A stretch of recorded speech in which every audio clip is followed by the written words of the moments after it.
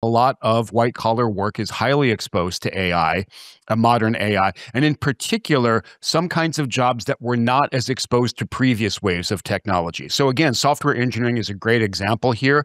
Up until very recently, software was lousy at writing software. And just in the era of generative AI, that situation's been turned on its head. So, we're seeing these disruptions, we're seeing real innovation here.